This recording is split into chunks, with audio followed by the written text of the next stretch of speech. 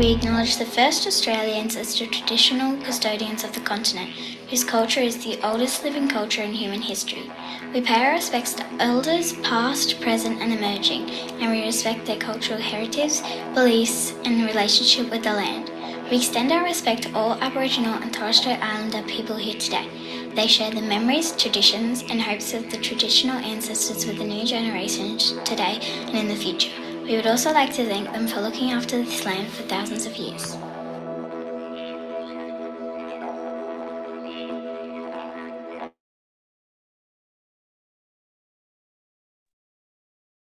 Good afternoon, everyone, and welcome to our next program of SeaWeek. So we've had an amazing week covering lots of different presenters, from having the fabulous people from Reef HQ talk about an introduction to the Great Barrier Reef.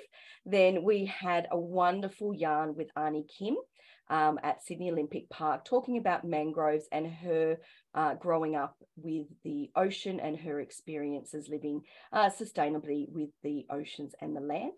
Then we explored oceans plastics with National Maritime Museum and one of the programs that they have nearby, looking at sea bins, a way of collecting some of the floating rubbish. Following up from that yesterday, you came on a journey beneath the waves with me, looking at some of my scuba diving experiences and stories, looking at areas on the Sydney Rocky Reefs, but also Great Barrier Reef as well. And today we're going to bring all of that knowledge together and do a bit of a quiz. So first of all, I've just got a couple of questions that I'll have a look at. Dylan's asking and Anna's asking what the game pin is. I'll be sharing that with you shortly. I'm just going to do a bit of a recap of some of the things that we've covered over the last few days that might just give you a little bit of a helping hand along with our quiz. And this is especially important if you're joining us today and you haven't been in any of the other sessions during the week. This is just some extra information of things that might be little bits of a reminder as well. So throughout the week, we've explored our different marine environments. So we've looked at a whole lot of different environments and thinking about how much of the Earth is actually covered in our ocean and marine environment. So we're looking at a really large percent of that. I'm not going to give you the exact answer, but just thinking about the Earth's surface and the oceans, how much of it is actually these marine environments, all the way from the rock pools, all the way down to the deepest ocean trenches that can get down to 11,000 meters deep, and the variety of marine life. And quite a lot of that is found in our warm tropical waters. About a quarter of the diversity or variety of marine life is found in those warmer waters. But we do still have animals found all the way down to those deep sea trenches as well. And one of the things we talked about earlier in the week is that there's unfortunately even rubbish has been found down in some of these deep sea environments as well, which is a bit of a shame. So some of my favourite animals that we spoke about during the programs today that I absolutely love because they're really friendly and want to come visit you when you're going on a scuba dive are the cuttlefish. And you might remember why I like them so much. They've got a very special feature called chromatophores that allows them to change colour really, really quickly.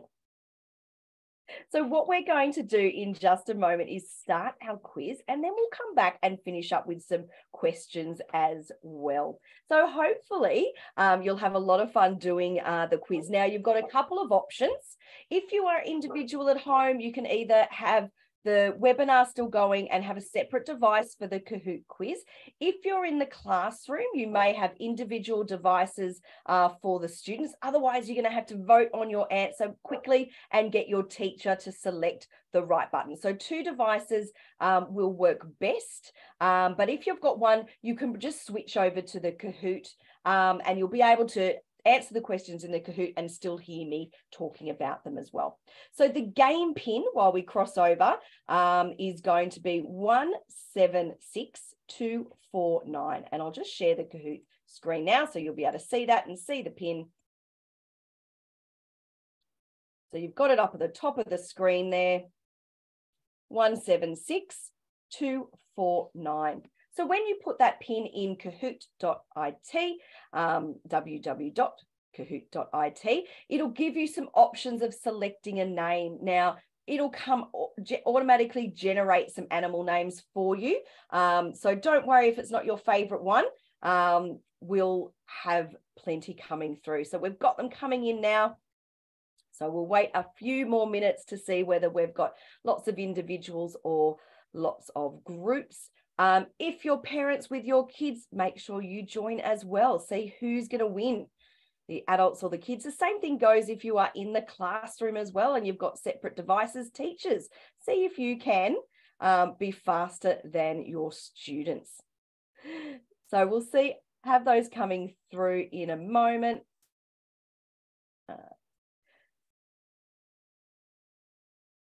Excellent. Okay, we are going to get started. Just bear with me a moment. Oh, there we go. Okay, I think we're ready to start. If you come in a little bit later, that is fine. Don't want to have the music too loud. Okay, let's get our quiz started.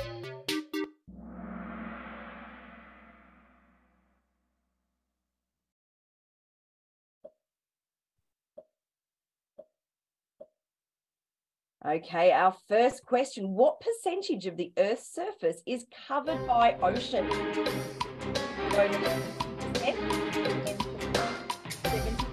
or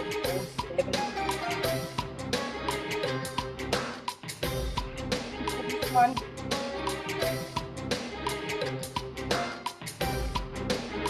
One still to answer. Excellent. And it is 71%. I gave you a hint that it is most of that Earth's surface is covered by ocean. Remembering that it's from those shallow ocean environments, the high tide mark, all the way down to the deep sea environments. Okay, let's see how we went.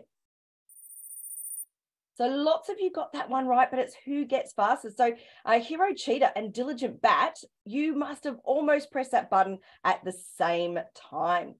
Let's move on to our next one. What is the largest ocean? The Pacific Ocean, the Atlantic Ocean, Arctic Ocean, or the Indian Ocean? And yes, we've got the Pacific Ocean there. And the interesting thing is the Pacific Ocean is actually shrinking, only by a few centimeters every year. So in a million years, it's probably not going to be the Pacific Ocean that is largest anymore.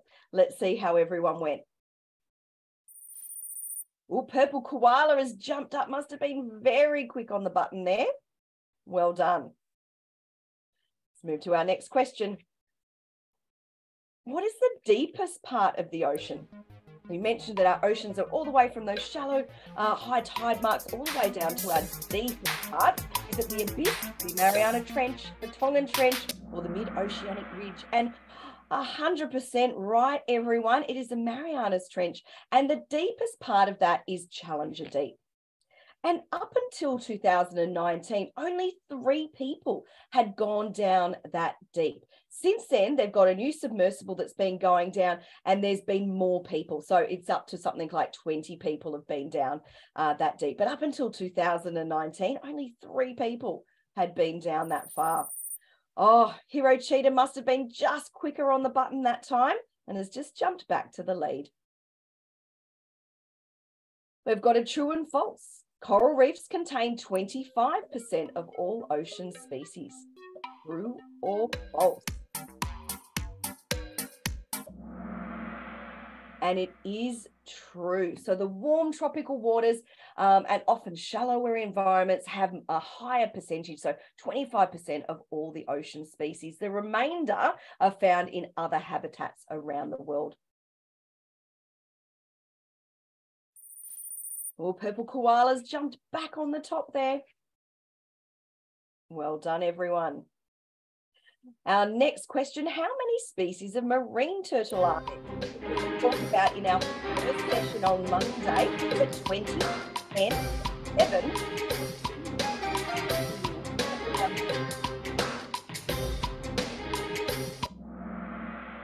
And we've got 7. And 6 of these marine turtles are found in the Australian waters. So we've got a really high percentage of those 7 species are found here. So that's really amazing. And one of the reasons we need to be thinking about our turtle habitats and breeding grounds and how we can protect them for future generations.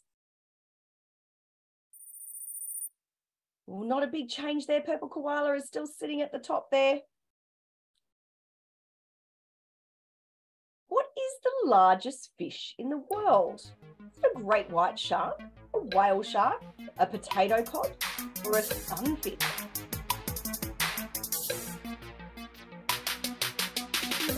The picture is showing us that it is a whale shark. We got a pretty much across the board there with some of our answers. And the whale shark can get up to 12 meters in length, and some of them have been known to be almost 20 meters in size. So they're really large. And I have to say, it is on my list to go to Western Australia, to Ningaloo Reef, to go and dive or snorkel with the whale shark. So that is going to be one of my exciting things to do in the future. So let's have a look at how everyone went.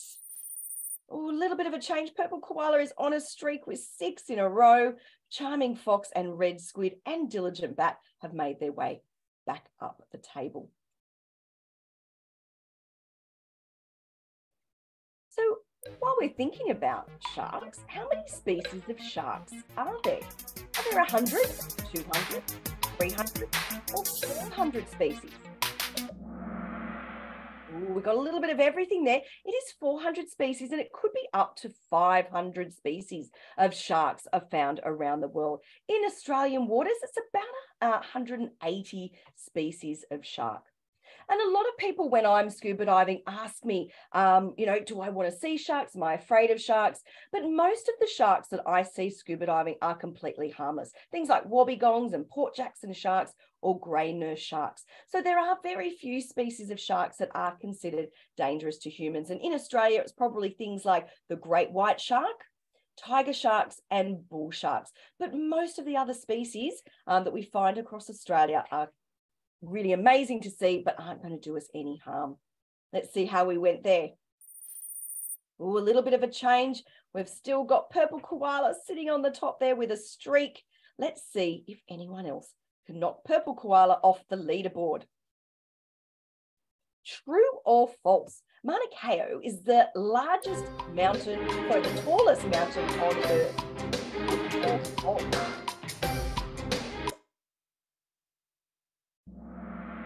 And it's a little bit of a trick question because it is actually true. It is the tallest mountain if you go from the base to the peak, whereas Mount Everest is the tallest mountain sort of on land above sea level. So the Mauna Kea is 10,210 meters tall from the base to the peak, whereas Mount Everest is only 8,849 from the base to the peak. So a little bit of a trick question there, but it is really interesting to know that a lot of our tallest mountains are actually under the ocean. Some of them peak up to make our islands. This is one of the Hawaiian Islands. Others are actually yet to break the surface, but are still very, very tall. But the tallest one on land is Mount Everest, but the tallest one on Earth is this one here. Let's see whether we tripped anyone up there. No, still everyone going very well. Remember, trying to be the fastest as well. Even if you get the correct answer, someone might be faster. Let's have a look at our next question. What animal has the fastest colour change?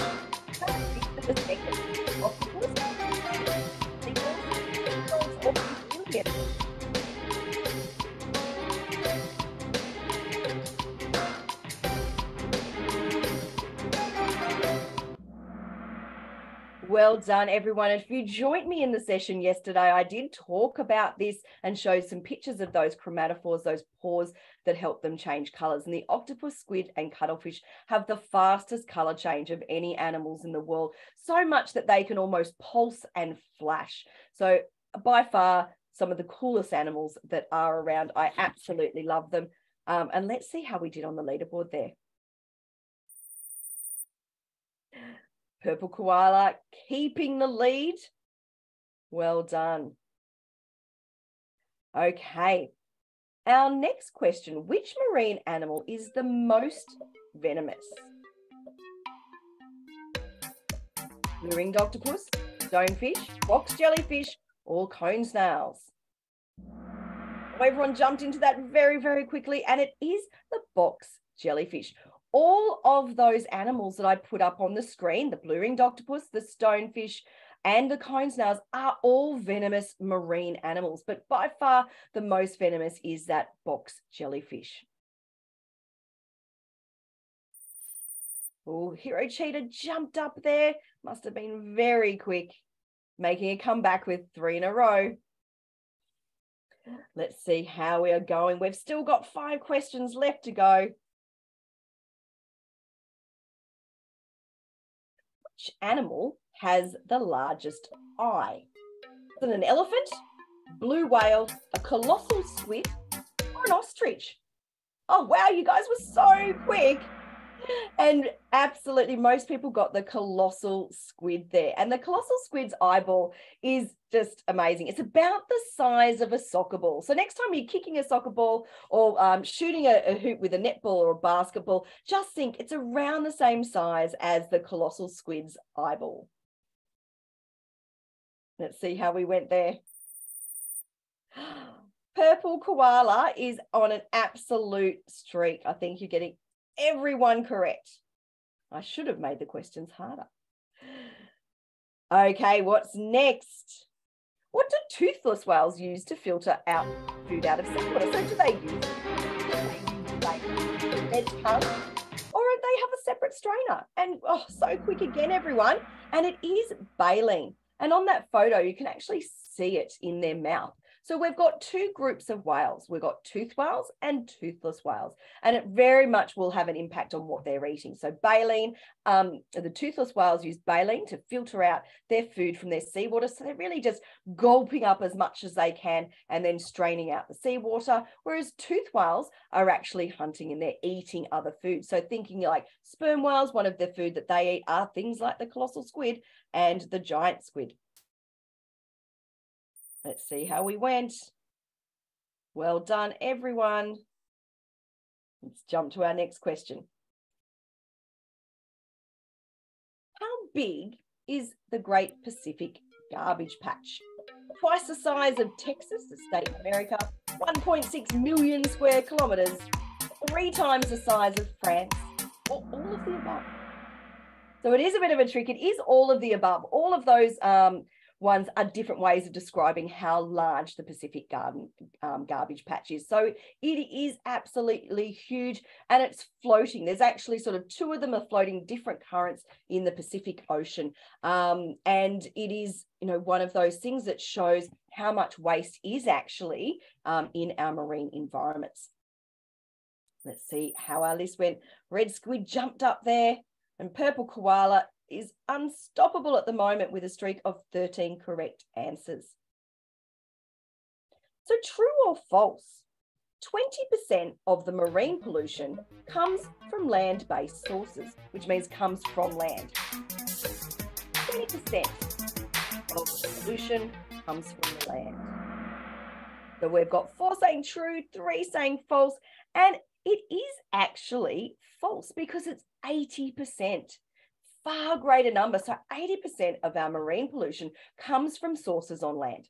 So different kinds of pollution, both sort of liquid, even sediment can be sometimes classified as a pollution once it flows into our oceans, and things like all the rubbish and plastics and that are coming there as well. So it is a huge amount, 80%. Oh, I'm not quite sure what happened there. We skipped our leaderboard. What about last question? Can bacteria eat plastic? Wow, all of you are up on current science and research. And yes, there are some bacteria that they are using that can eat plastic, and they're looking at ways of how we can reduce the Great Pacific Garbage Patch and others by some of these bacteria. So they're also looking at big physical solutions. We saw on Wednesday with the National Maritime Museum that smaller scale collection of things like sea bins, but they are looking at bigger scale collections for things that are floating in the open ocean as well. Let's see how we went. This is our final podium. I think Hero Cheetah has come up number 3, Charming Fox 13 out of 15, and Unstoppable Koala has made it to the top of our leaderboard. So well done, everyone. I'm just going to stop sharing the screen there. Oh, I just need to turn it off in the background as well. Otherwise, we'll be listening. There we go. So well done, everyone. That was really impressive of getting a lot of those answers correct. Now, this is your chance to ask some questions about things that we talked about in the quiz or any of the topics that we've talked about this whole week during SeaWeek. So please feel free to put your questions in the Q&A or the chat. AJ said they had a lot of fun with the quiz, so thank you very much. But any other questions that you have about SeaWeek, about our marine environments, about our presentations that we've had across the week, or about any of the quiz questions. Was there something that was a surprise to you? There was something that you was a little bit unexpected. I know when I was doing my research, thinking about how deep and tall the marine mountains were. If we think about some of the biggest mountain ranges are actually under the sea in the mid-oceanic ridges. And of course, not only do some of our deepest places in the ocean are our trenches, there are lots of ocean trenches. So the Mariana Trench is certainly the deepest, but all around the Pacific, there are multiple trenches. So the second deepest, or one of the other deepest, is the Tongan Trench. And that is particularly deep as well. So not as deep as Challenger Deep, but not far off. Okay, let's check out our questions. What do you mean by the mountain being at sea level? Great question, Kylie. So if we think about what is above the sea level, so the particular mountain is part of the Hawaiian Islands.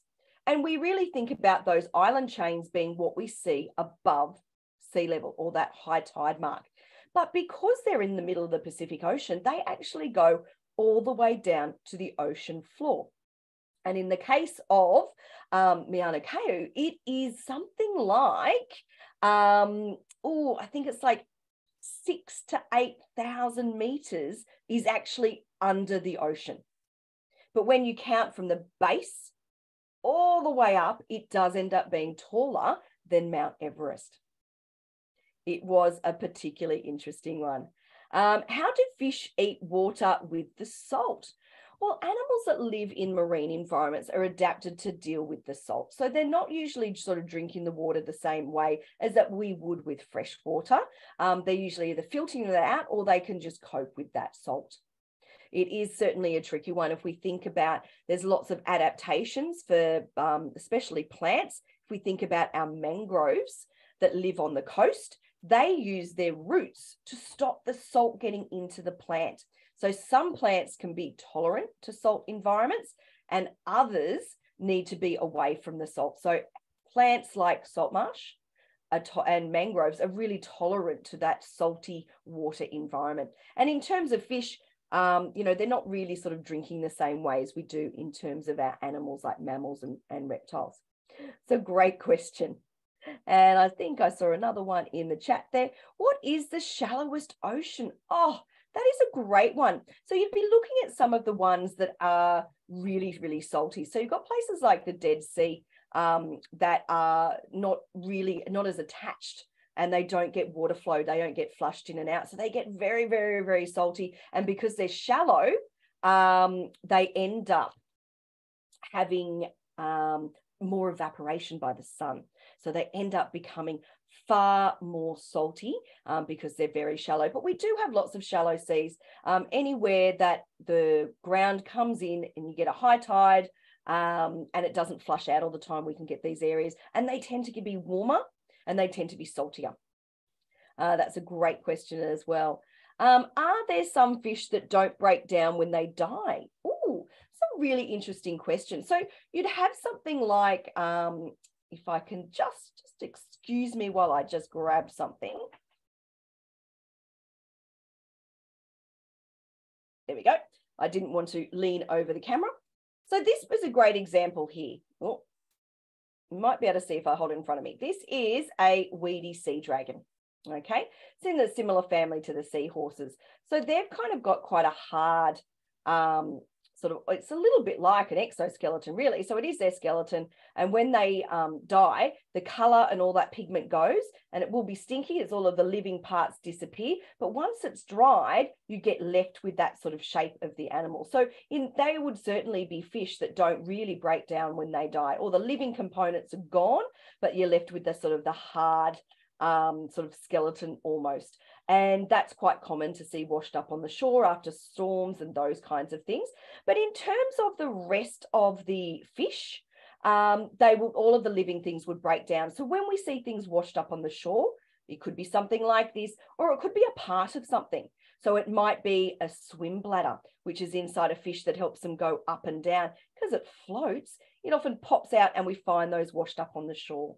It could be parts of the skeleton, sometimes whole fish skeletons, sometimes only parts of it. And they don't break down the same way. They will eventually sink to the bottom of the ocean and break down, but sometimes we'll find them washed up onto the shore and those kinds of things. So anything with the hard parts can often remain.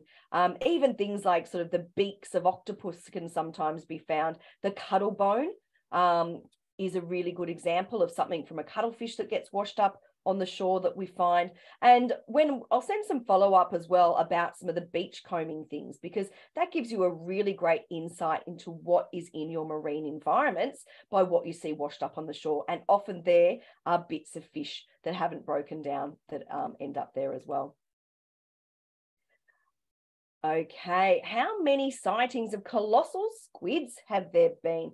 Oh, what a great question. And I don't know the answer to that. So what you would have had is a lot of the old myths of sea monsters and the kraken and those kinds of things are coming from giant squids and colossal squids. So there have been hundreds and thousands of sightings over the years. But in terms of them finding them washed up on the shore, that happens rarely. Several aquariums and museums around the world do have them now. I know there's one in New Zealand in one of their museums and aquariums, quite a large one. And I think there's a video of like an autopsy that they did on it as well. In terms of video footage, recently they did get video footage of, I think, the giant squid, because they hadn't had any before. A lot of these animals, they live quite deep in the ocean and they just hadn't been going down that far. Other evidence they have from the colossal and giant squids were from the inside of sperm whales. So back in the day when they did whaling, often they would be little sucker marks on the side of the sperm whales and they didn't know what they were from. Sometimes there would be a bit of a battle between the squid and the sperm whale as they're still trying to catch it. Or when they were looking inside the stomach, they would find bits of tentacle or bits of squid. So in terms of how many sightings, not a huge amount, but we do have physical evidence and video evidence. And the more we've got cameras and photographs, the easier those are things to come around. So that's a great question. Thank you for that one. Our next question is it dangerous for humans and sea animals to swim in polluted water? Absolutely. And there'd be some things that are really similar in terms of how dangerous they are. Other things are going to be a little bit different. So for us, we're not going to see a plastic bag and think, oh, that's lunch, I'm going to eat it. Whereas an animal, especially things like turtles, would see a plastic bag and might think it's a jellyfish, and then they eat it, and then they can either choke, or too much plastic ends up in their stomach and it can't break down and there's no more room for food that would give them energy. The other part of it is things like oil and things that are floating in the water, like liquid pollutions. So some of those things would give us a rash. They could make us sick. If we accidentally swallowed some of the water with the pollution, it could give us a stomach bug and could make us very, very sick. So for smaller animals, it's a lot of what gets into the food chain. What they eat is coated in a pollution or is pollution itself. And then once a bigger animal eats it, and bigger again, it gets into the food chain. They think that pretty much there are microplastics in almost every animal in the marine environment, in every part of the food chain.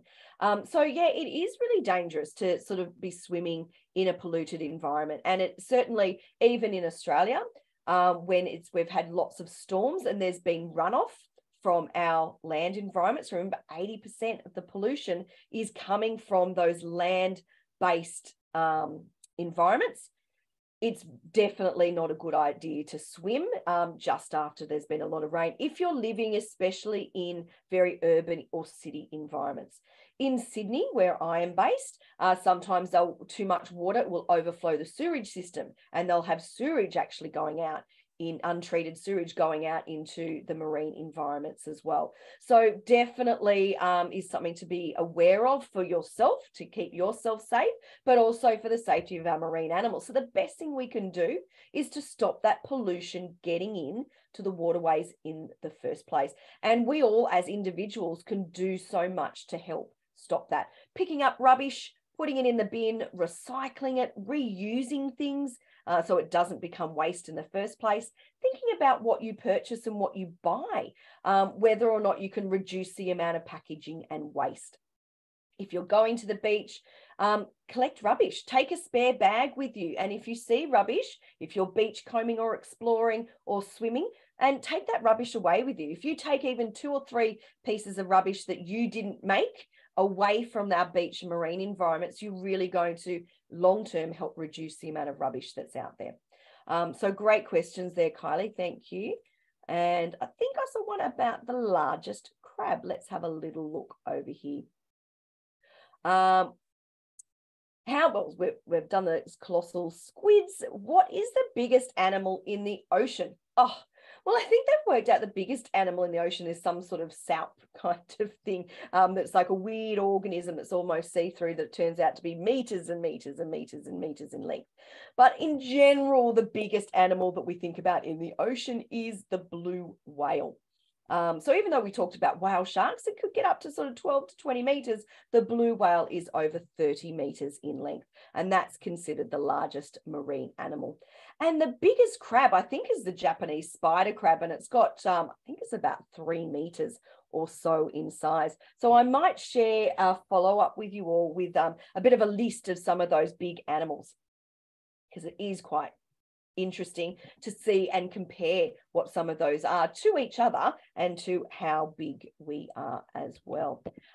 Excellent. So we've got some time for a few more questions, everyone. I know it's a Friday afternoon, and very happy if everyone wants to have an early mark. I was really impressed with how well and quickly you answered all of those questions. I was trying to make it tricky, but maybe I didn't make it quite hard enough. But it just goes to show that all of the information you've been learning all across SeaWeek has given you so much extra information to think about the variety of life in our marine environments, but also different ways that we can consider protecting those environments as well.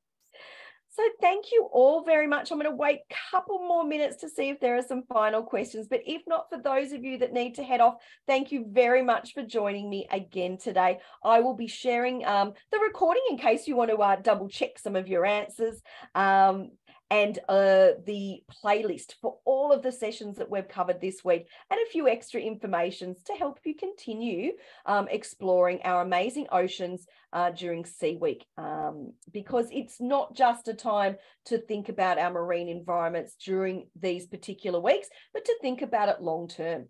Maybe research more about your favorite animals. Now, remembering my favorite marine animals are the cephalopods, the squids, cuttlefish, and octopus. So they're my favorite ones that I love seeing, but you might love turtles, you might like sharks. So find out more about the marine life that lives closest to your coastline. And we've just got a couple of buys. Thank you all very much, everyone. Really appreciate you joining me for all of SeaWeek. And on behalf of Virtual Excursions Australia, enjoy the rest of your day. Bye, everyone.